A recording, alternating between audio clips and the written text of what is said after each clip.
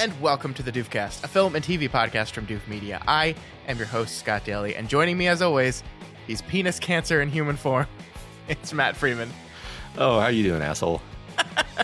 You know, the problem with that introduction is there are people that listen to the show that have not watched the movies, and they're not going to get why I just called you penis cancer. No, but that's the whole thrust of this series is we're trying to bring back the idea that movies are fun and you should watch them.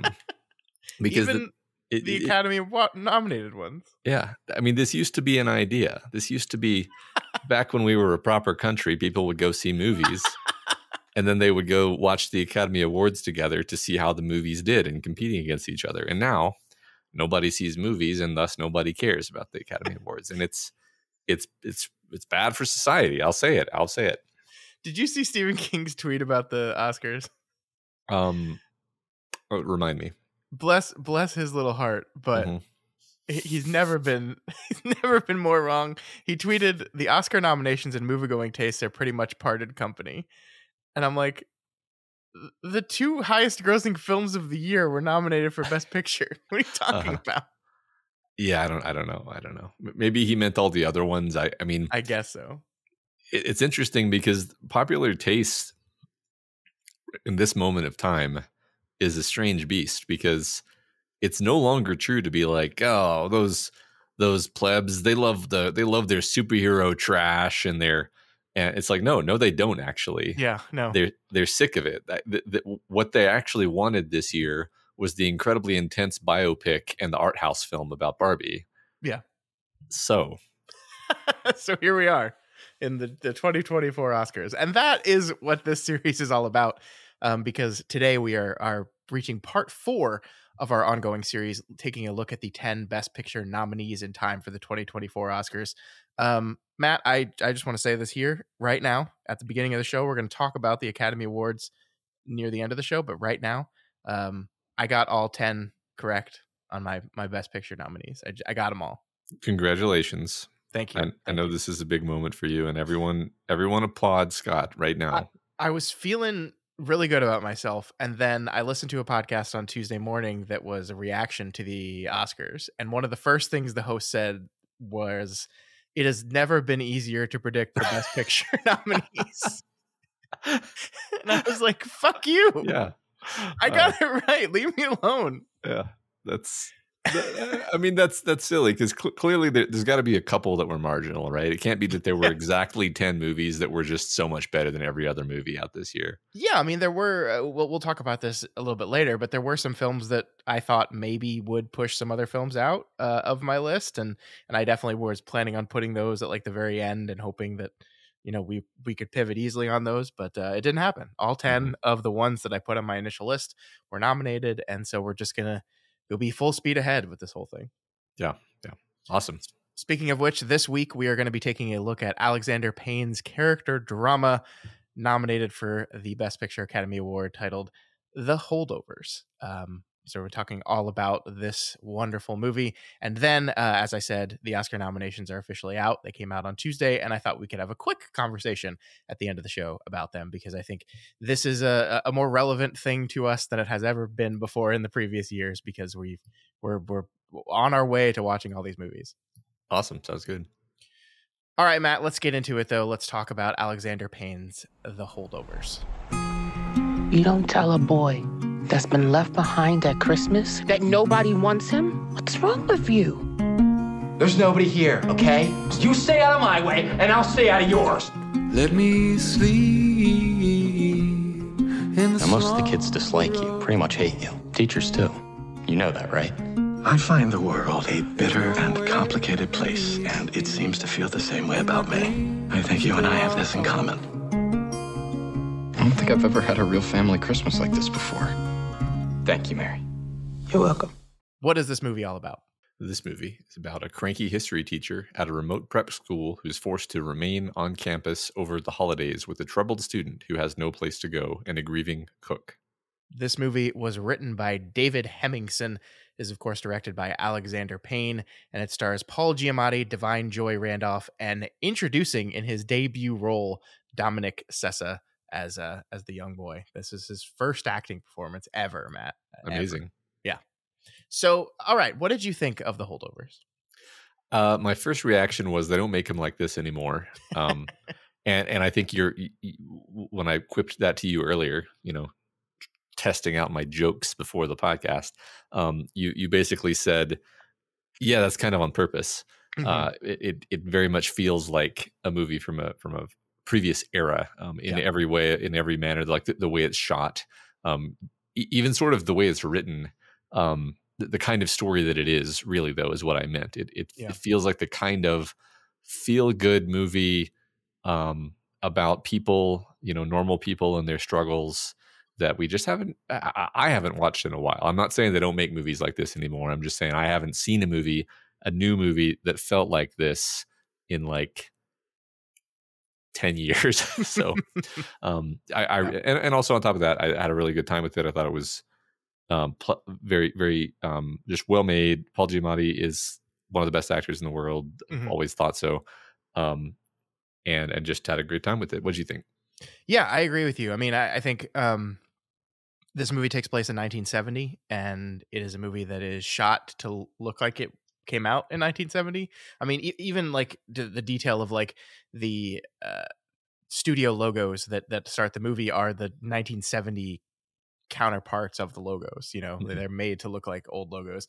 And it's not just that, it's the editing of the movie, the camera, like the cinematography. It is very much a movie that is made to look like it was made during this time period that it takes place in. And I agree with you. They don't make movies like this anymore. And these are my jam, man. I love these types of movies. And it's so weird because, this is our fourth movie in the series. We got a few movies to go still. But like, if you look at the movies we've covered so far, you have like the biggest movie of the year, like a cultural milestone of this whole taking the Barbie concept and making a movie that is universally beloved.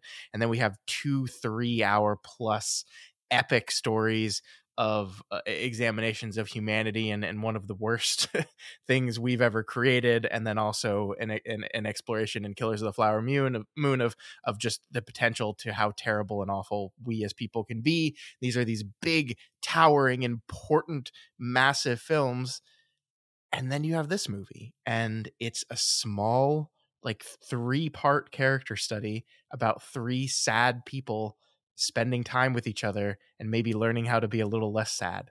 And that's it.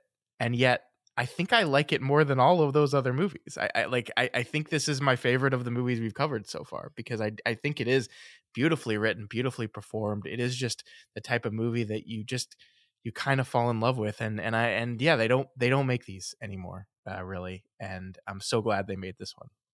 Yeah, definitely, in terms of leaving you with a sort of clear feeling of catharsis, right?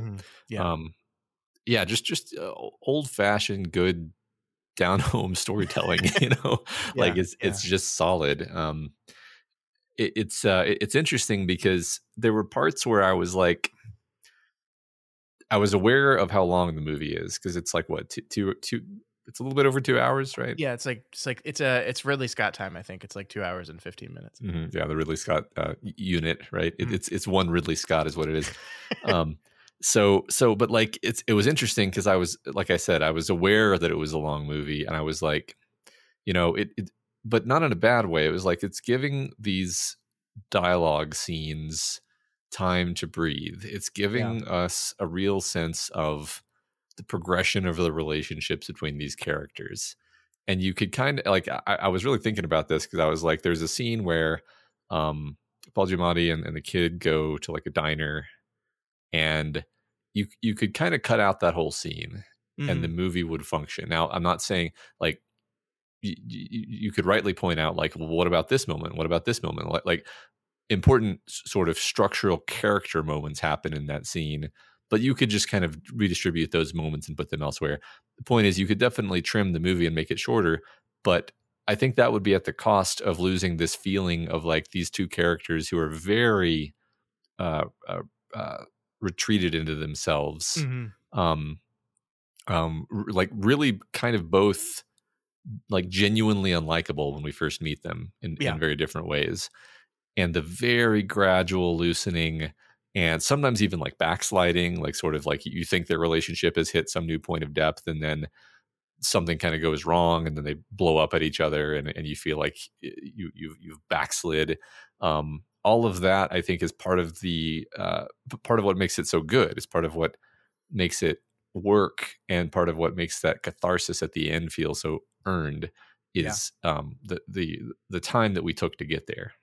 Yeah, and they've both got, you know, such guard up and such a shield they're putting around them that it is really you kind of need time to see them start to feel the other person out through this, like, because they are diametrically opposed in many ways, and yet as we learn throughout the course of the movie, very, very similar as well. And they need time for them to realize that, and yeah, it doesn't happen all at once. And I agree with you. I love that the movie gives us time to have moments of conflict between them, and then moments of catharsis, but then something else comes up and it pushes them back against each other a little bit, and just the two characters bouncing off of each other in ways dramatic, sad, profound, all like it needs time. It really does. And that's, I think at the end of the day, when we talk about they don't make movies like this anymore, that's, I think, the part that we're mostly talking about is a movie that not only is making these characters and their ordeals, like, it is the story, but it allows that story time to unfold in a way that, as you said, makes that final moment, makes Paul Giamatti's choice at the end of the movie like so much more profound. And I'm trying to think how I want to phrase this, because there's a thing with movies like this where you're like, what is going to happen at the end? Like, how are they going to change? You know, like, there was a part of me, you know, when he's having the conversation with the kid, and he says in the museum in Boston, when he's like, you know, if you taught a little bit more like this, maybe people would like you more. And there's a part of my mind that goes, is that going to be the end, that he's going to be learning to be like a softer, kinder type of teacher? And like, even as I thought that, there's something that felt wrong about it, because I just don't buy that for that character. Like I don't think you don't like the Ebenezer Scrooge transformation doesn't actually happen ever. Right. Like, that's not a thing. That's not it. It is functional in that fun story, but like, no one actually behaves that way. And like, what you will get was like incremental progress and a little bit of kindness. And that's, I think, what works so well about the ending of this movie, is that like, he does the very thing that he argued with the headmaster at the beginning of the movie that he could not do, which was you know, lie or stretch the rules of the organization for one of these undeserving kids. But he does it for a kid that he has finally been able to see is deserving of this kind of thing. And like, it is a fundamental shift in Giamatti's character, but in a way that just feels like completely earned, I think. Yeah, it's earned, and it hits us on the level where we care about it, right? Because it's he found a true human connection, which was something he didn't have at all. He had no friends. In fact, everyone around him hates him. Which is an incredibly lonely and miserable way to live your life. But like, he hates himself on some level, obviously.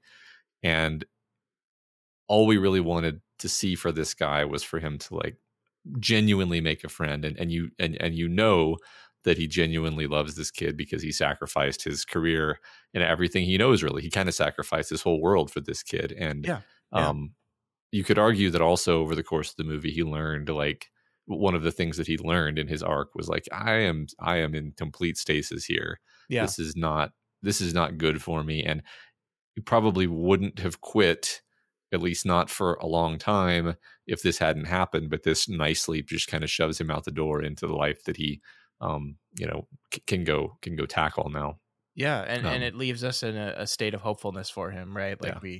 Like, who knows what's going to happen, but he's going to get out there and try.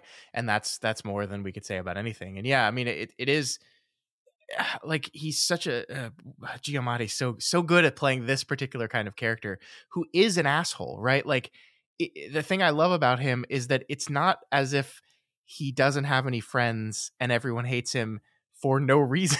Mm-hmm, mm-hmm. He's an asshole. He treats everyone like shit. He doesn't talk normal. Yeah.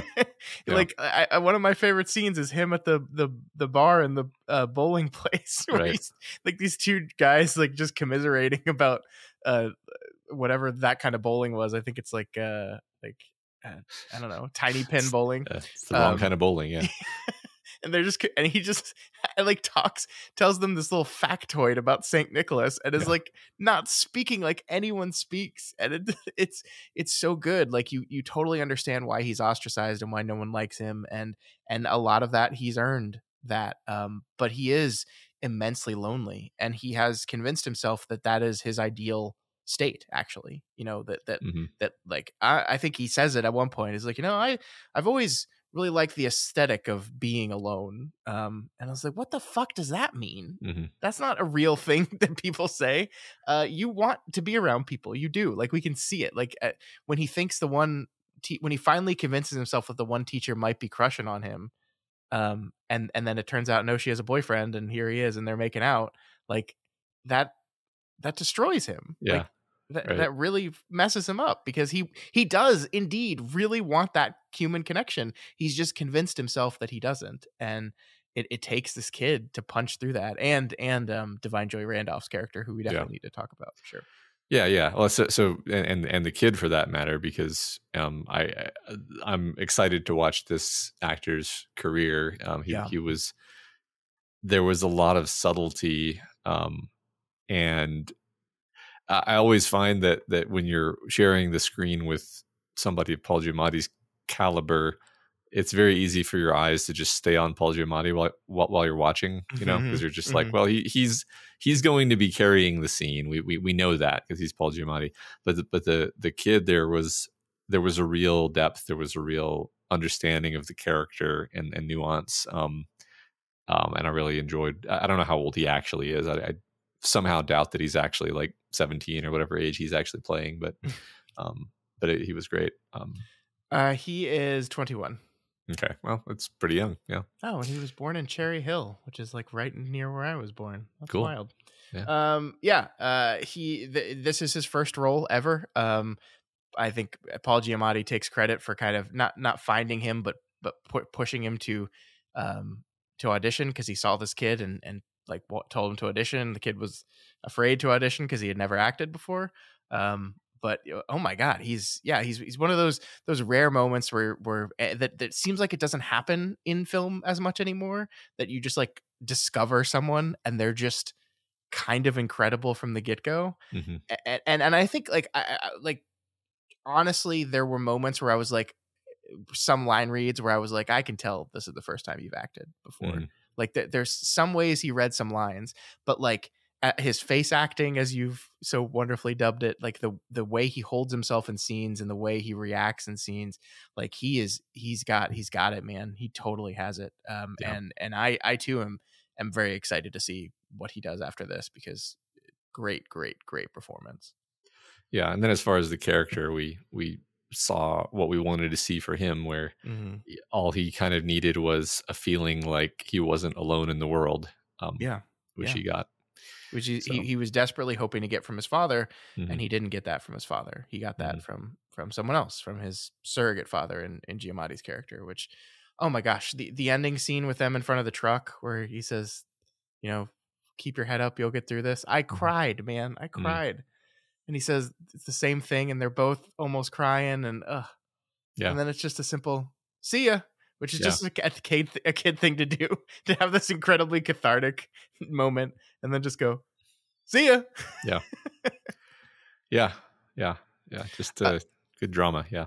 A fun fact about him is one of his first scenes in the movie was when he had to call on the phone, and he completely flubbed the scene because he didn't know how to dial on a rotary phone, and no one thought to tell him, because he's 21 years old and has never seen a rotary phone before. Oh my God. That's amazing. Yeah. No one in the whole production thought to teach him how to do this. And I guess he was so new to this whole thing, he just like was afraid to ask. So he just completely fucked the scene because he didn't know what to do. It's funny. I wonder what the cutoff is for that, because I've definitely used a rotary phone. Yeah, but But we're old, Matt. We're I the know. same age as Paul Giamatti. Basically, yeah. Oh God. Yeah. So yeah, let's talk a little bit about the Divine Joy Randolph character, who I think is, I think this movie is like saying things about class, right? Mhm. I think this is a very rich school that is attended by very powerful people that have very very big sway. The whole thing is that like these people go to the school and then go on to Ivy League, and Giamatti kind of hates all these people. Yeah. And we learn why at the end of the movie. But we have in this mix of these two men, both of them privileged in some way because they both went to this school, and they both, like, Giamatti went to Harvard, right? Like, he was clearly privileged. He didn't graduate for reasons that the movie makes clear, but he got into Harvard and was going to Harvard. Mhm.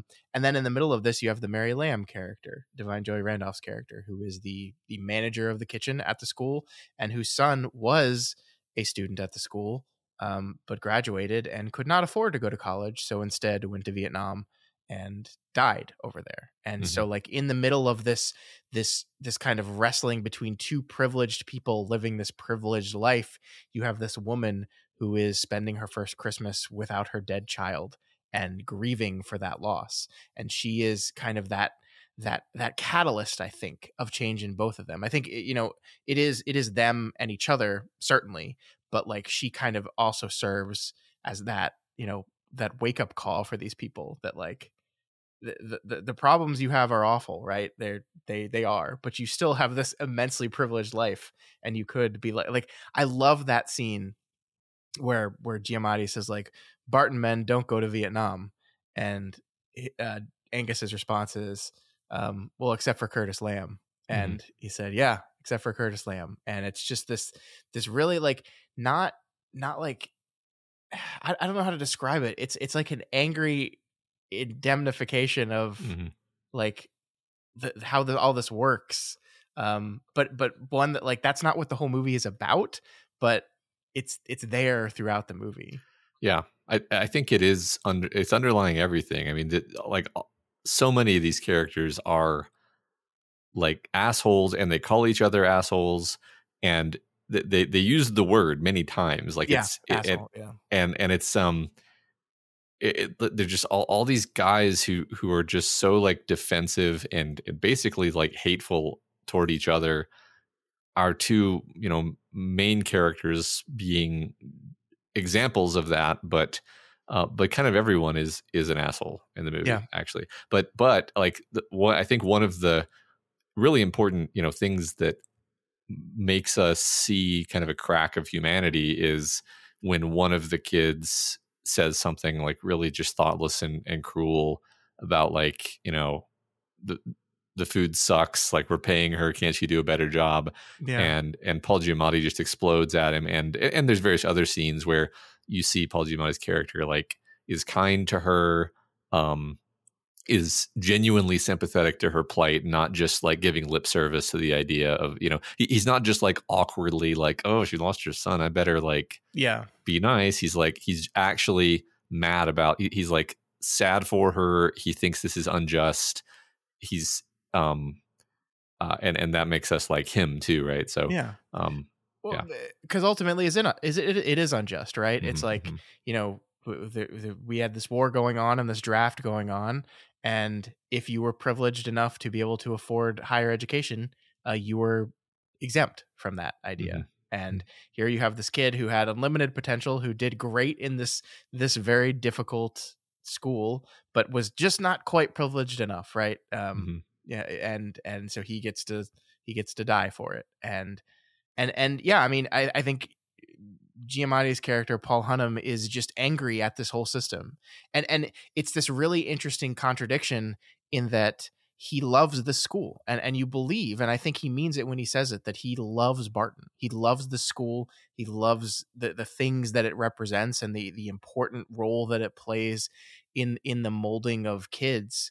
But he is kind of just witness to the corrupting influence of money and privilege on this whole thing. And like because of his past, because of what happened at Harvard when the other guy stole his thesis and then used his privilege to make it so Giamatti stole his thesis, and then Yeah. so he ran him over in a Uh-huh. car. Yeah, it's great. Yeah, I mean, which is great. But Giamatti's character is basically an idealist who, Yeah. and the world has let him down.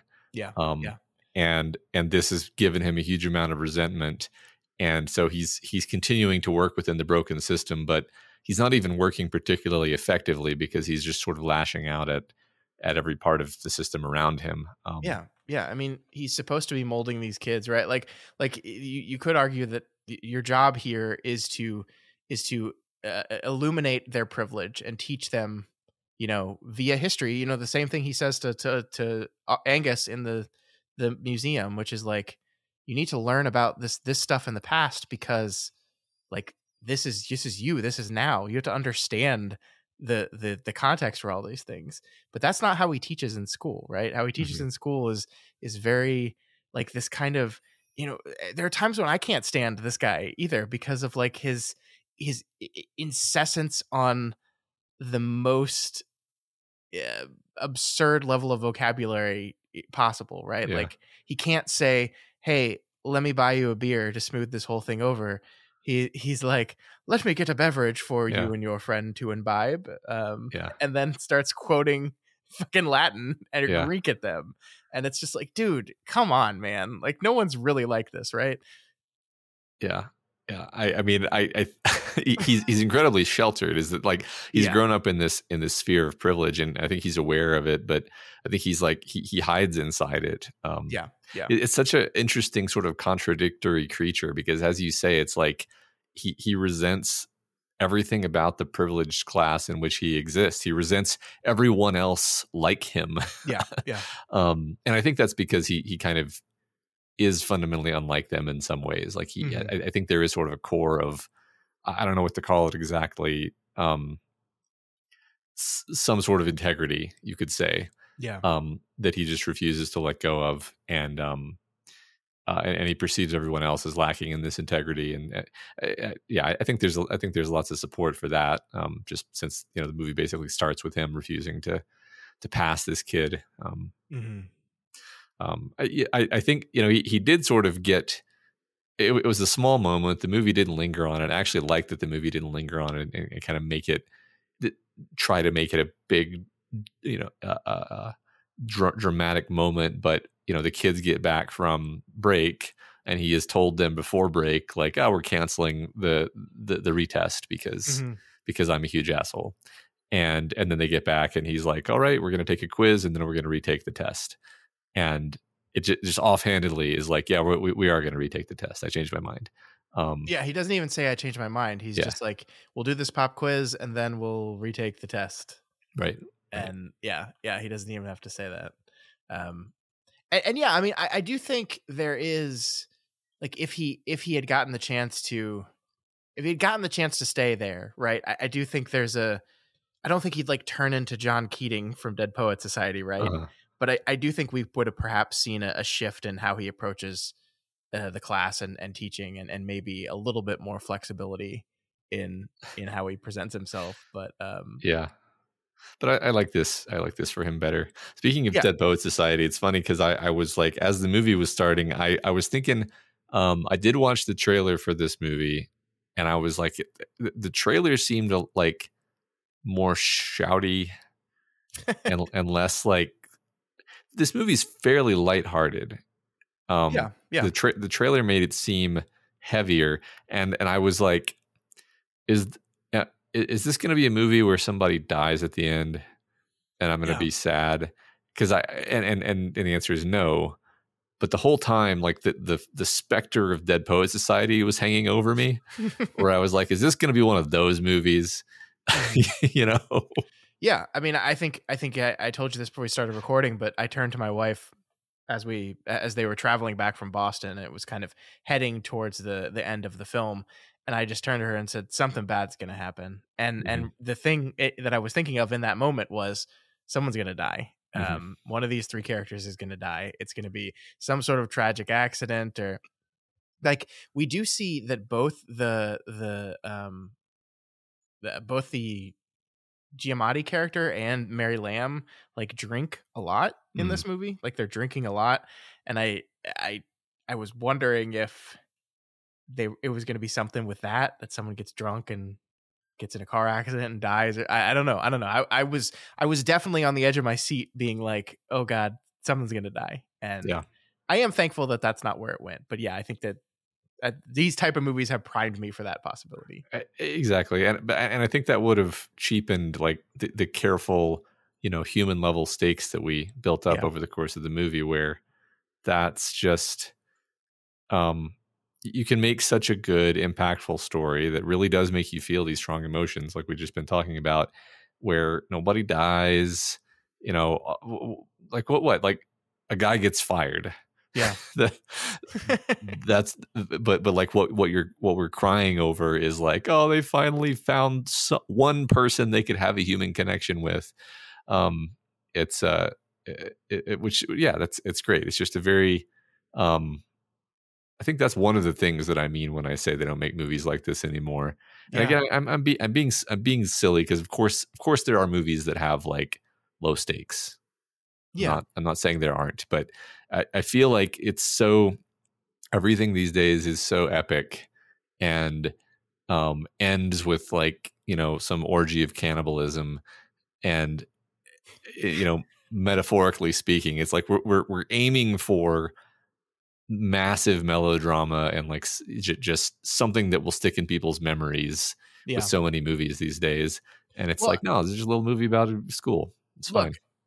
And I loved this movie. So take this movie I'm about to talk about and understand that I deeply love this movie, and it was one of my favorite movies of last year, if not my favorite movie of last year. But Everything Everywhere All at Once is a film about a mother and her daughter. But it is a film about a mother and her daughter and their relationship, dripping in the imagery of genre, right? It cannot just be a straightforward film about two people and their complicated relationship. It has to be that, snuck into this big, loud genre film. And I love those type of movies. I do. I absolutely do. We talk about how genre is effective as a tool to like smuggle in these kind of character stories all the time. And we love that stuff. But like also sometimes you can just do the thing and have the movie just be about those things. And I feel like we've forgotten that sometimes. And the only movies that get made are movies like that are using genre as a method of smuggling this kind of thing in. And yeah, I appreciate the simplicity and the straightforwardness of this just being a movie about three people that are sad and how they find strength in each other. And really, that's it. That's the movie. Yeah. Yeah. To just pointlessly pile on Everything Everywhere All at Once with you. Like we were just talking last night on our bonus podcast about the TV show Castle Rock. And we were talking about what a great job it did at maintaining a consistent tone and not undercutting itself with jokes, even though it does have a little bit of humor, but it's like exactly the right dose of humor to kind of just balance things out. It's just the little, the bay leaf in the stew. And Everything Everywhere All at Once, I felt that it suffered from this issue where it's like you're staring into this like kaleidoscope and you're trying to pick out the story from amidst the noise very often. And like, and on a tonal level, it very often was kind of cacophonous. It's like I'm having so much trouble feeling the human level stakes of this mother-daughter relationship in the midst of this explosion of dildos that's happening on the screen. And like it's very funny, but like maybe I don't need to be laughing in this moment. Like I don't need to be laughing all the time. Sure. And I like that movie too. I feel like people these days, like you say, it's like, I think, I don't know if this is reaching or not, but it's almost like people are competing with TikTok on the phone in your hand. So they're like, we got to put more shit on the screen, make more stuff be happening on the screen. And I had like very little trouble just like paying attention to this movie the entire time. And there were no orgies of cannibalism or explosions of dildos and the whole thing. So Just want you to say orgies of cannibalism and explosions of dildos just one more time. I'll try to fit it in somewhere. Yeah, I mean, again, like, I guess I don't want to relitigate everything ever all at once. That's not what this episode is about. I guess I disagree that it didn't function in that movie. Like, I loved that movie, favorite movie of last year, right? But yeah, I mean, I guess the pushback I would have is that just because that works and is effective, doesn't mean that that's the only way we can tell stories, and these stories are just as effective, if not perhaps more so in some cases. I mean, I guess the question is, did I enjoy this movie more than everything ever all at once? And it's like, I don't know. In some ways, yes, absolutely. In other ways, like the insanity of that film just floored me. Yeah. But yeah, I mean, I just want a world in which both can exist, and that's the cool thing about this movie coming out a year after that movie, right? Is that like, oh cool, maybe I'm living in that world now. Maybe I'm living in that world where both of these things can exist simultaneously and both be nominated for Best Picture. That movie won. This one is probably not going to win that award. But who cares? Who cares if it wins? It's nominated. Like, these are two of the examples of the greatest that filmmaking gave us in these 2 years, and they are so different from each other. And it's a cool, like, we love to talk about the doom and gloom about film, and I think it's a fair argument, because movies have never been less integral to popular culture in their history right now, right? Like, it's never been as bad as it is right now. However, movies are good. They're really good right now. Like, they're really good. This is a really, really good movie, and it's like probably the 8th best film on this list, possibly. And that's kind of cool.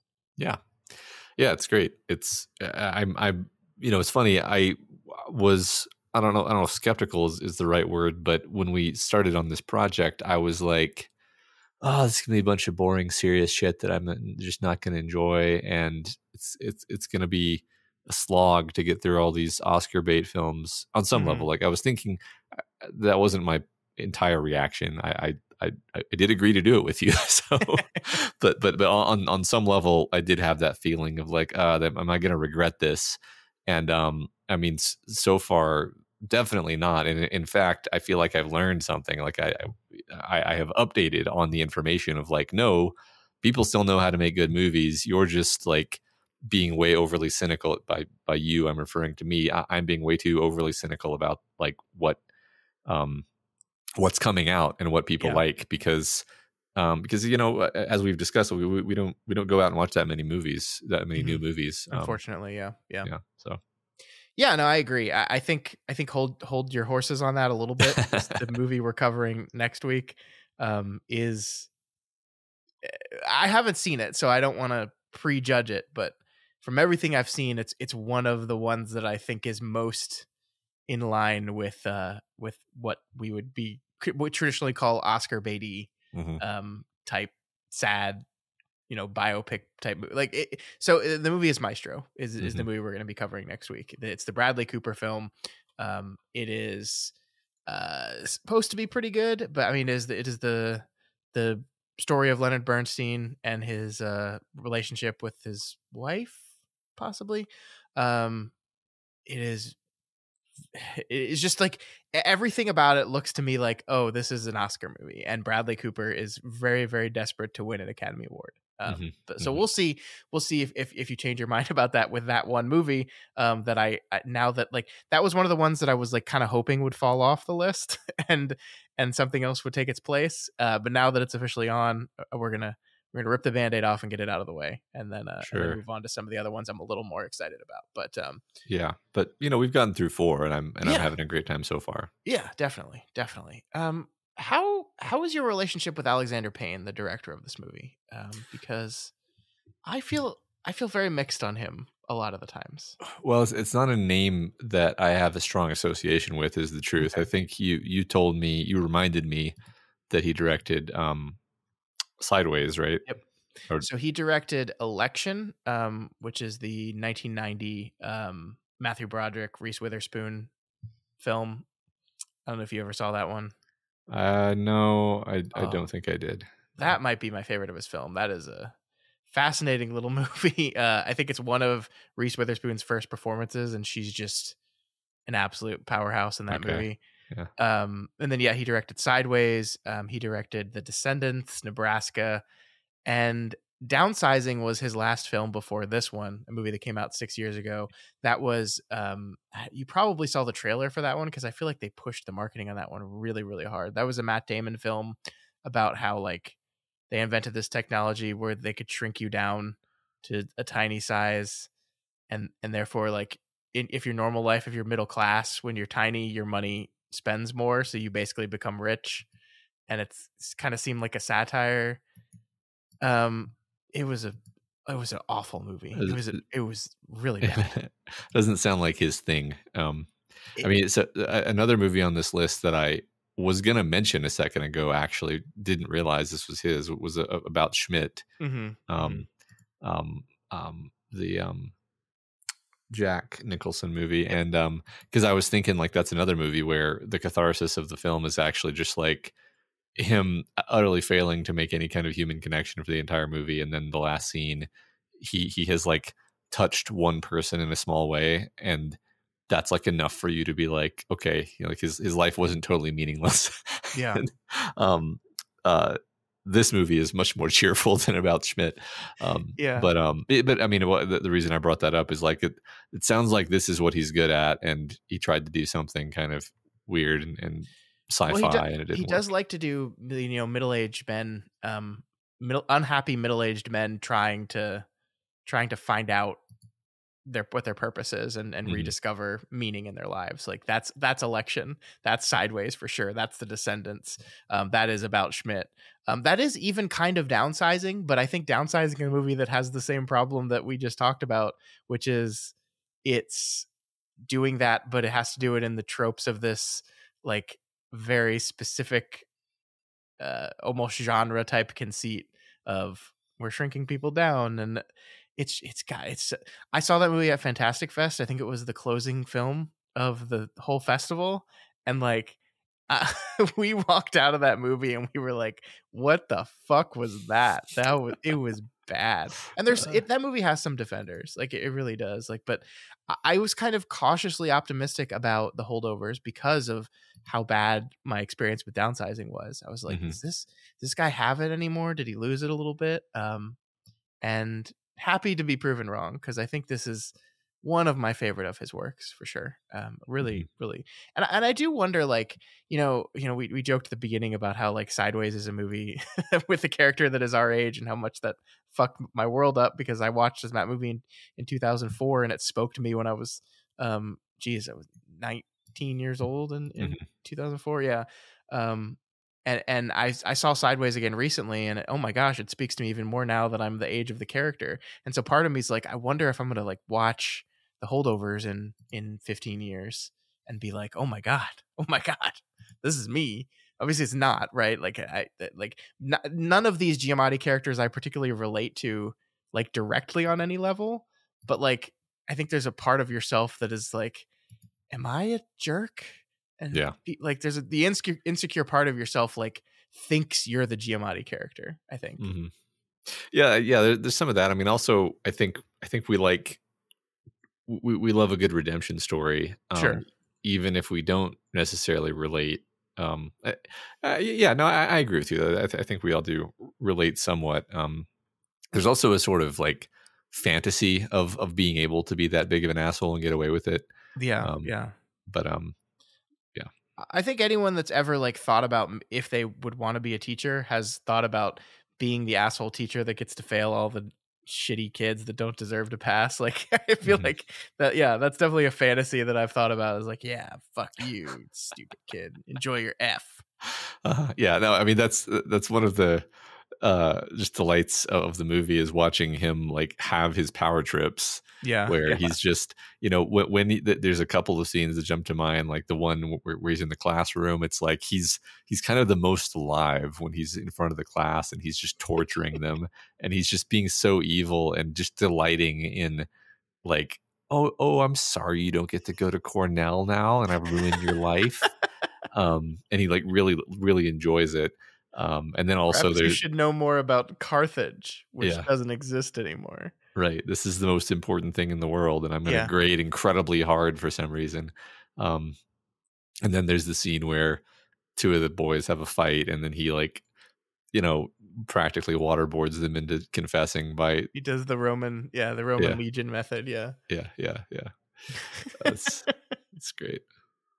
Yeah, it is delightful kind of watching this stuff. And our introduction to the character is him grading papers. I forget the line he says while he's grading papers, but he's just like looking at these papers and calling these kids names as he marks up their paper with so much red ink. Like he takes delight, and we kind of learn why. I think that's the like his hatred of these type of people doesn't come from nowhere. It is behavior that he was reinforced by the events of his life. Yeah. But he gets better in the end because instead he starts sticking it to the man, not the boys. That's right. There's just this one tiny little moment that I just thought was delightful toward the beginning, where he's in the office of like the headmaster, and he says something in Latin or Greek, I guess Latin, and the headmaster's like, "Is that Cicero?" And then Paul Giamatti is just like utterly delighted, and he's like, "Ah, very good, you remembered," and he says it in this tone of like complimenting his student for getting a right answer, and the headmaster just gives him this look of like barely contain rage and shock at the same time that he would speak to him this way. It's just a great interaction. Yeah. Well, I mean, that relationship is so delightful because we learned that it was his student, right? That like, he's now your boss, but he was your student once upon a time. And it shows that you have gone nowhere in your life and everyone's passing you by.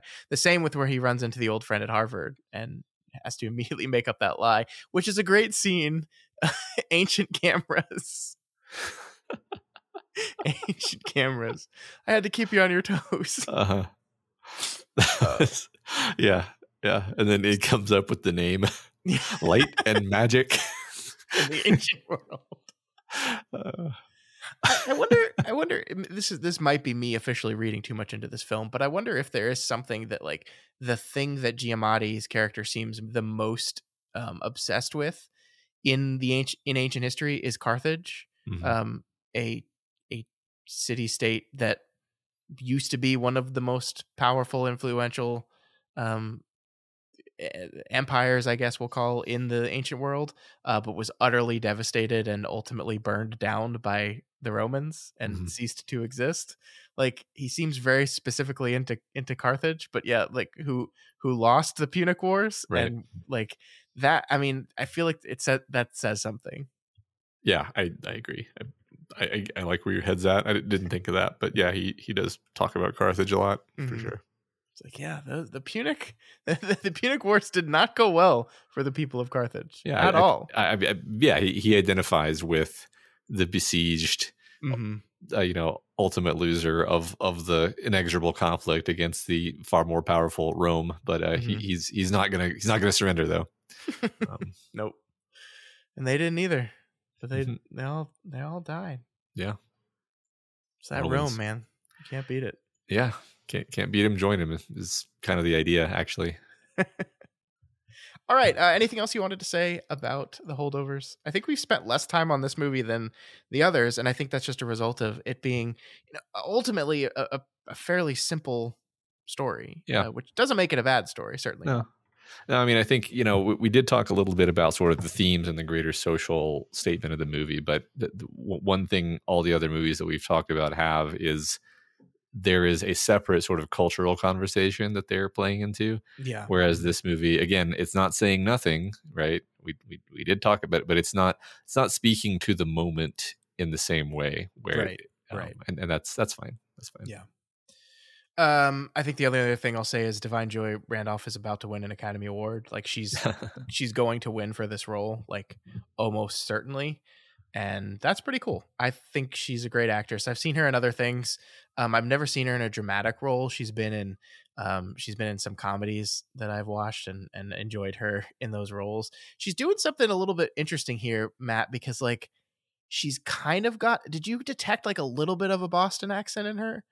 But not like, but it only showed up in certain words, and it almost to the point that it made it seem more realistic to me. Mm-hmm. that like it's only when she says certain words and certain vowel sounds that the Boston in her comes out. And it does like differentiate her. I mean, besides the color of her skin, which there's no black people at this school except for her son who's dead.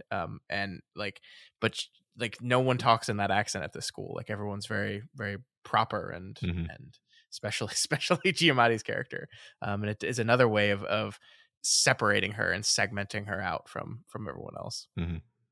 Yeah, I don't think I consciously clocked the accent thing, but I did notice like the sort of way the way that she spoke was something I noticed. Yeah, They really spent a lot of effort making Giamatti's character not only unlikable personality wise, but like aesthetically. Like the lazy eye thing, and then he talks about two conditions he has: one that makes his hands sweaty, and then the other that just makes him smell by the end of the day because his body can't like process a certain protein or something. Yeah, I mean, like, I thought that was really interesting because it's sort of this on this line between comedy and tragedy, right? Where it's like it's over the top, where it's like, seriously, you have all of these conditions that make you like basically just unpleasant to be around in different ways, and hard to interact with, and so you do feel for him, but also it's kind of piling on in a way that feels comedic, actually. Yeah, I guess maybe as a critique, is it necessary? Like that's a like we already established him as unlikable, and understand why people don't want to be around him. But like, is it actually necessary to like make him like physically disgusting to be around as well? Like it feels like piling on in a way that almost goes above and beyond what is necessary. Well, but I guess maybe it helps garner sympathy because those aren't things he can control, really. Yeah, I don't know.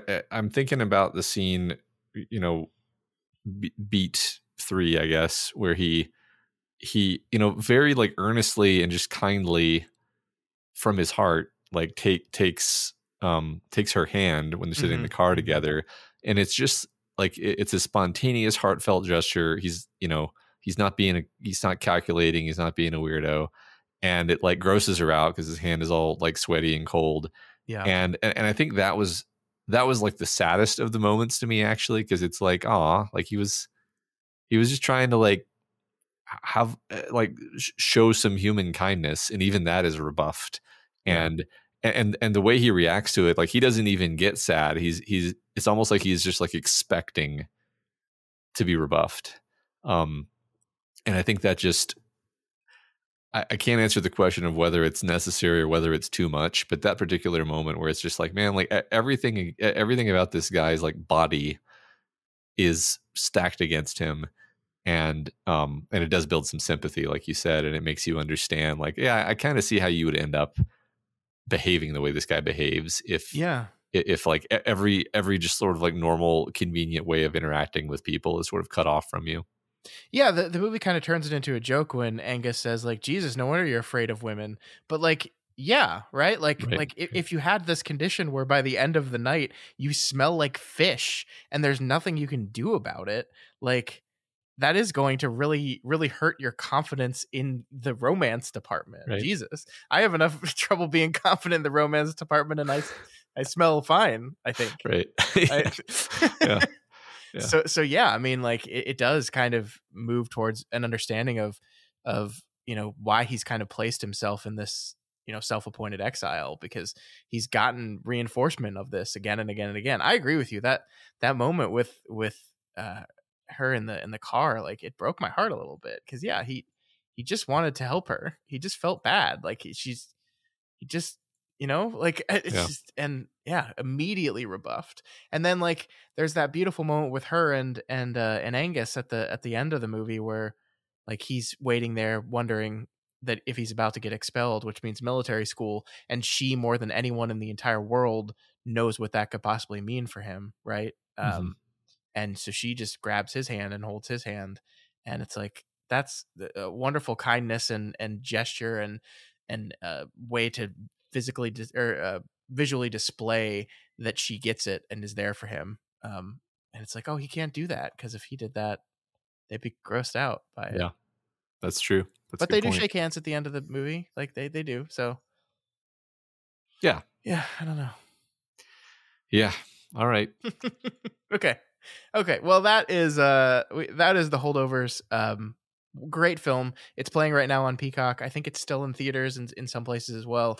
But I would strongly recommend you guys check this one out if you happen to have made it to the entire end of this conversation and have not seen it. Really, really good. Happy to see it nominated. Yeah, very enjoyable movie. Doof. Speaking of nominations, Matt, they're in. They're here. Yay. They did it. All of them? Yeah. Nice. They release them all at once, Matt. That's how it works. I just think you could build up more hype if you kind of release them in batches. I guess. But people have to vote. They need time to vote. I They need guess. time to watch the movies and vote on them. Fine. So, okay. I don't want to. We're not going to talk about every nomination. Like we already talked about the Best Picture and the 10 films that we are covering on the show, or the 10 films nominated for Best Picture. Those movies, once again, if you've forgotten, are American Fiction, Anatomy of a Fall, Barbie, The Holdovers, Killers of the Flower Moon, Maestro, Oppenheimer, Past Lives, Poor Things, and The Zone of Interest. So 4 of the movies we've covered so far, and 6 for us to go on.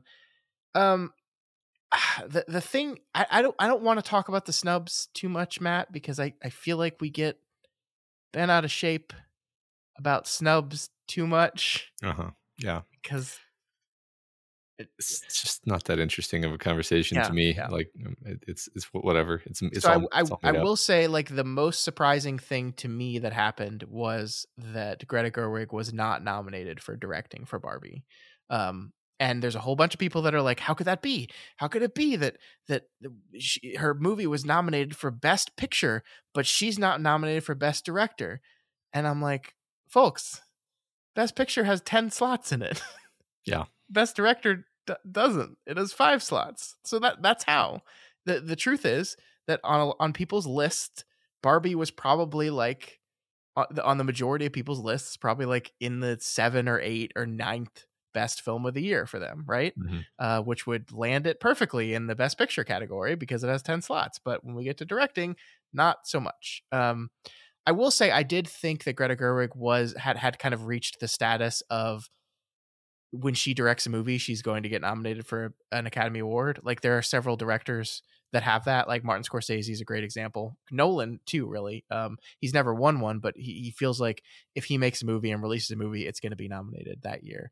I thought Gerwig had achieved that level, but I guess not. I will say there was a woman nominated for directing, which is only the 8th time that's happened. And it was a woman named Justin Trier, who is the director of Anatomy of a Fall, movie we're going to be watching here in a few weeks. So that's cool. It's cool to see that happen. I think one interesting thing is that only one other woman has ever been nominated twice for an Oscar in directing, and that's Jane Campion, has been nominated for 2 films. So this would have been Gerwig's 2nd directing nomination, so she would have been number 2 in that list. But instead, we got Justin Trier in Anatomy of a Fall. Scorsese was, of course, nominated. Nolan was nominated. Yorgos Lanthimos was nominated for Poor Things, and then Jonathan Glazer was nominated for The Zone of Interest. So, again, all movies that we've already watched or are going to be watching, and a good list of directors there for sure. Yeah, it's interesting. The only name I don't recognize is Jonathan Glazer. I can't think of anything else he's directed. Did you watch the Scarlett Johansson film? Oh my God, why am I blanking on the film now? Where she plays an alien? Yeah, Under the Skin. Under that the was Skin. him. Yeah, okay. that's him. Awesome. Yep. Awesome. So if that tells you maybe what Zone of Interest is going to be about a little bit, possibly but how it's going to feel to watch it. That makes me way more excited about Zone of Interest. Yeah. Yeah.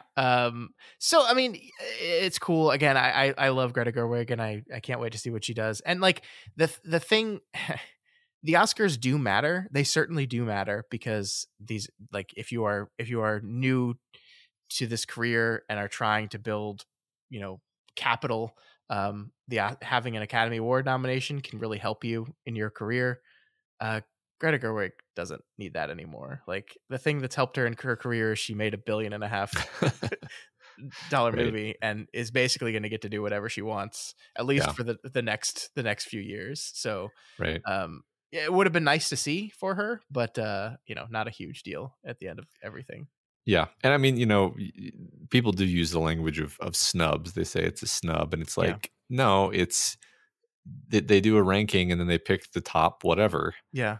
And that's just how rankings work. Like, if Greta Gerwig had been on the list, then do we say that the person who she bumped off was snubbed? It's Yes. like, no, it's just I mean, yeah, they would say that, but it's like, Yeah. that's just not a useful way to think about this, I think. Yeah, I mean, I think one of the things, I think the biggest thing that people were talking about this week was that Ryan Gosling got nominated for acting in Barbie, and Margot Robbie did not. And that was like the biggest, how you missed the Academy missed the entire point of the movie by honoring Gosling and not honoring Margot Robbie. And I'm just like, folks, that's not how this thing works, though. Actually, like, there's not like a cabal of 12 people sitting in a room deciding who the nominees are. It's thousands of Academy members all not like doing ranked choice voting. Like, Right. that's how it works. So I thought Margot Robbie was excellent in Barbie, and I would have loved to see her nominated. But like, I thought Emma Stone was really good in Poor Things. Like, I thought Lily Gladstone in Killers of the Flower Moon was amazing. And it's like, there are 5 slots and like 1,000 movies of great performances. So like, this is how it's going to work sometimes. Like, no one voted for Ryan Gosling's performance in Barbie, which was excellent, to snub Margot Robbie. Like, that's not how any of this works at all. Right. Well, and also, just like, if you walk up to like any random American and you're like, give me your top choice for best supporting actor of a movie from last year, they're going to be like, well, Ryan Gosling, obviously. Like, it's not even ambiguous, right? Yeah. That's I that's just all. think his performance is more noticeable. Like, Yeah, the yeah. things that he did good in that performance stand out, like, more than Margot Robbie, who had to transform herself into the living embodiment of a doll, which is extremely difficult, and she did a wonderful job at it, but it just doesn't stick out as much as him singing I'm Just Ken. Like, Yeah. that was that noticeable, and that's sometimes all it takes to get nominated for these things. Yeah. I watched a video today that just highlighted how much he's acting like a child, and like, literally, like when they go to the real world and like Barbie's sitting at the bus stop, he's like sort of treating the bus stop like a jungle gym. And there's just so much stuff like this where they, like, throughout the video, they just show like dozens of examples of just little choices he's making. Anyway, yeah, he deserves it. So Yeah. But he's not going to win the award anyway. So like, we're overreacting for no reason. Like, he's nominated for Barbie. He's not going to win for Barbie. The nominees in supporting role, by the way, are Robert De Niro in Killers of the Flower Moon, Robert Downey Jr. in Oppenheimer, Gosling, as we mentioned, Mark Ruffalo in Poor Things, which is a movie you're going to see here in a bit, Matt. And holy shit, Ruffalo's performance in this movie. Oh my God, I can't wait till you see it. Okay. And then last, Sterling K. Brown for American Fiction. Sterling K. Brown was like the surprise in this category. He's great, and I love him and everything he's been in, but he was not one that I would have predicted was going to make it here. I've not seen this movie. We'll watch this, another one we're going to be watching here in a bit, but he's supposed to be really good in it, and unfortunately, I don't think he's going to win. I think it's Robert Downey Jr. Like, it's the narrative here seems to be lining up for Robert. So that's interesting. I don't know. I don't understand the dynamics of the Academy that well. I think, like, well, I guess I'll have to see these other movies before I can really make a pick, Yeah, sure. Let me be clear here. Some like, it's politics and it's money, and it's also narrative, right? Like, Robert Downey Jr. winning for this is the Academy and Hollywood getting to tell a story of this guy, coming back from drug abuse and jail, taking on this Marvel powerhouse and bringing it to glory, and then getting the freedom to do more interesting, more challenging roles and succeeding at them. Like that's Yeah. just a wonderful narrative that almost writes itself, and that's what they like to do sometimes. Yeah. So You know, parenthetically here, I saw a headline that was like Downey Jr. Feels like he's actually put in a lot of his best work in the Marvel films, and it's generally been just overlooked because of the genre. And I honestly agree with him. Yeah. I've always thought that his performances in the Marvel movies were very strong.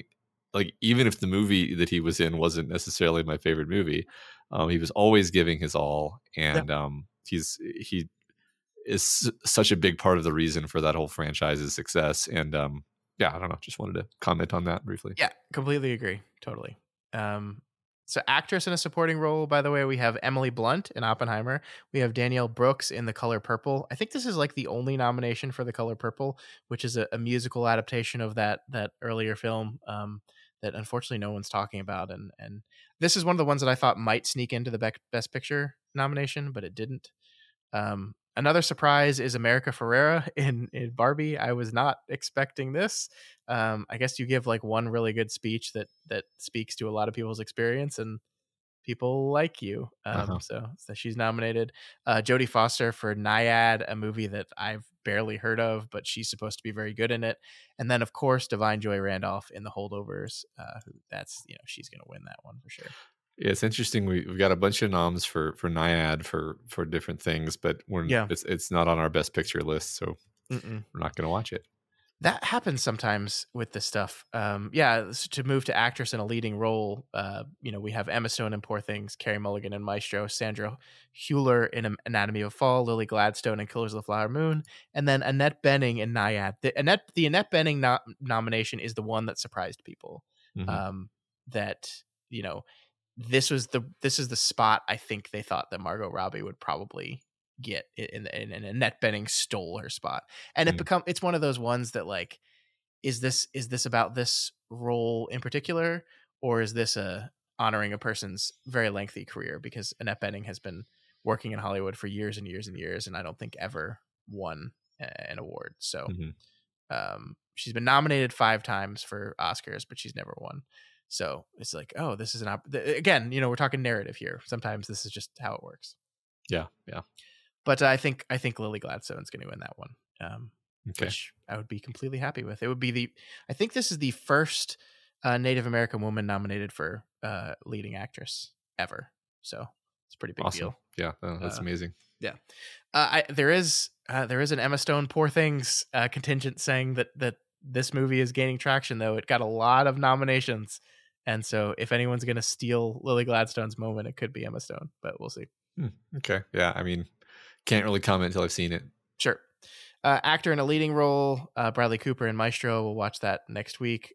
Coleman Domingo in Rustin. This is another one of those not nominated in any of the big awards, but I guess this one person had a really good performance, and so it's here. These happen in the acting categories every so often, Matt. Like Renee Zellweger won for the movie Judy, which was oh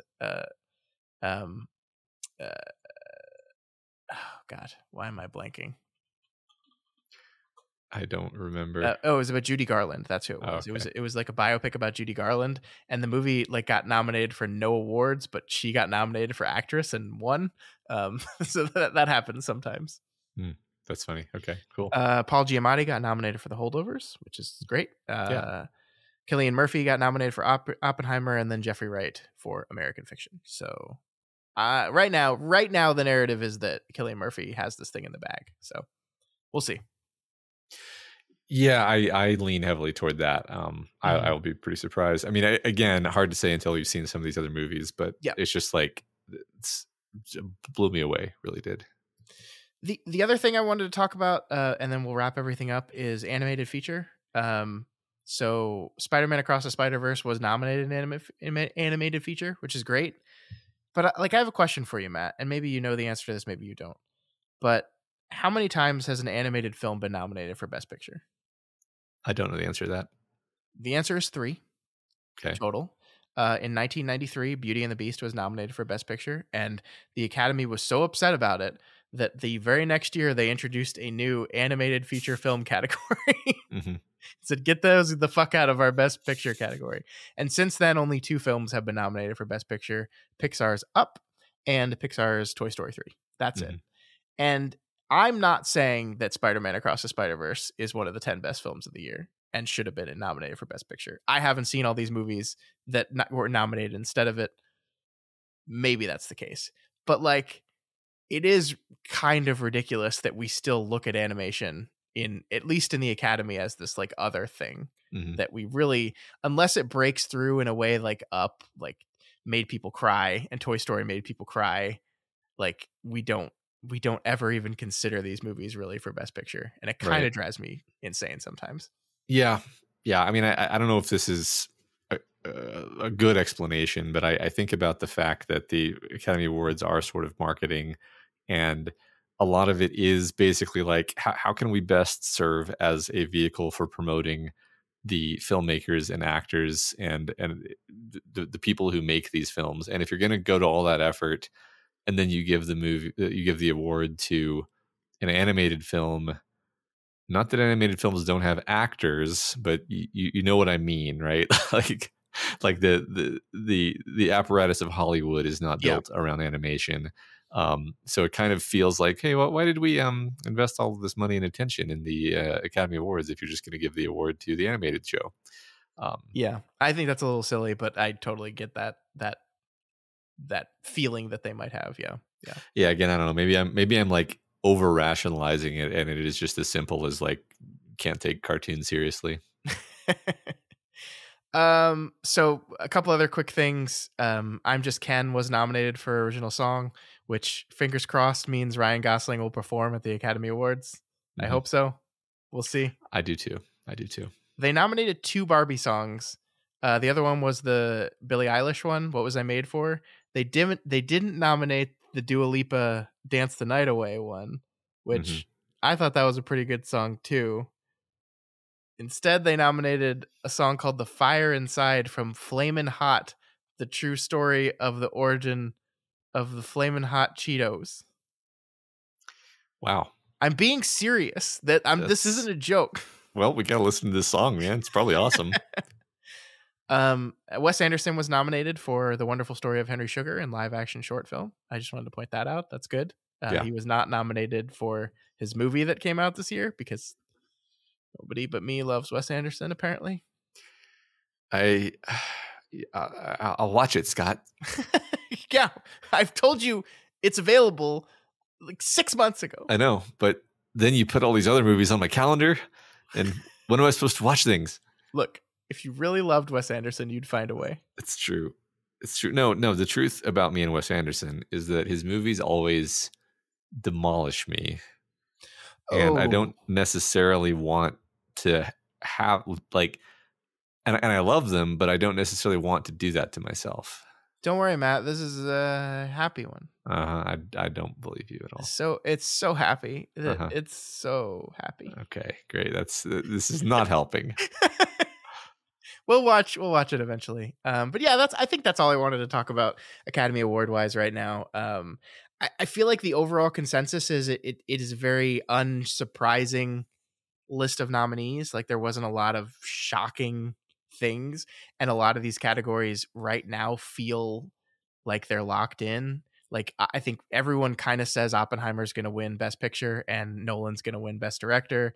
That Cillian Murphy's going to win. That Downey Jr. is going to win. That Lily Gladstone's going to win. That Divine Joy Randolph's going to win. Like those are the 6 biggest categories, and everyone that I see is pretty confident that those are going to go down exactly that way. And we're still 6 weeks out from the awards, so it is possible that those narratives change and shift over the next 6 weeks, but it could make for a predictably possibly boring show if everything goes that way. But I will say people have been pretty convinced of certain victories before, and that did not happen. We all remember the famous Anthony Hopkins incident of 2021. I don't exactly recall what the role was, but I don't remember the role was, but he won over Chadwick Boseman, who everyone was convinced was going to win posthumously because he passed away. and And then he wasn't even there. Yeah. well, Hopkins wasn't there. Well, and they moved the awards around, so they always finish with Best Picture, but this time they finished with Best Lead Actor because the Academy was so convinced that Boseman was about to win, and they thought it would be a great like capping moment on the awards and then he didn't win, and it was the worst, most awkward thing ever. Yeah, they had to call him on the phone, woke him up. He was in Wales. Yeah.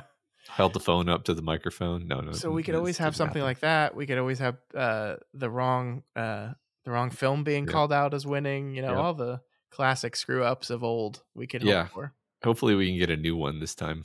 Yeah. All right, that's it though. The Oscars are coming out in 6 weeks, and we'll be there. We're going to the Academy Awards. We've got the invite. What? I didn't tell you that. You haven't booked your plane ticket yet? Oh shit! You know, I can't imagine something that sounds less fun to me than actually going to them. Like, I mean, yes, it would be cool to like see celebrities and meet people, but it sounds really exhausting. It's an exhausting show to watch when you're on the couch. Yeah, I know. I'm always impressed by the stamina of all these stars who are sitting like in this like perfectly picturesque way, knowing that the camera could turn on them at any moment. And I'm just imagining myself being at that award show, and I'd be like lounged back in my chair, like slumped with my shoulders up, and like with my mouth hanging open, possibly picking my nose, and it's like the actors just like they're perfect the entire time, hours. Yeah, they're totally perfect. I mean, that's why they're the superstars, and we do audio content. Exactly. Yeah.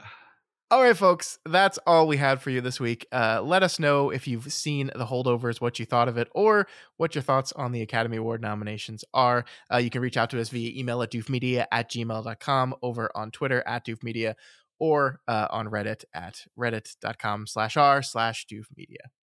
Yeah, and if you're not already subscribed to the Doofcast, then please do so, and you'll never miss an episode. You can find us on all of the major podcasting platforms.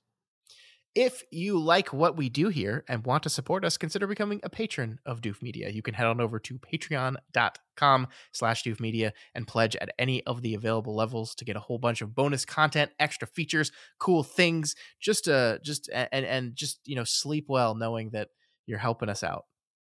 That's right. Also, please consider rating and reviewing the Doofcast on Apple Podcasts. Each review helps us get more exposure and introduces new people to the content that we make here. That's right. And that's going to do it for us this week. Next week, as we already said, we are taking a look at our 5th film nominated for Best Picture. It is Bradley Cooper's Maestro, and it is available right now on Netflix if you want to watch it and react along with us. So that's what we'll be doing next week, and we will see you then. Yep.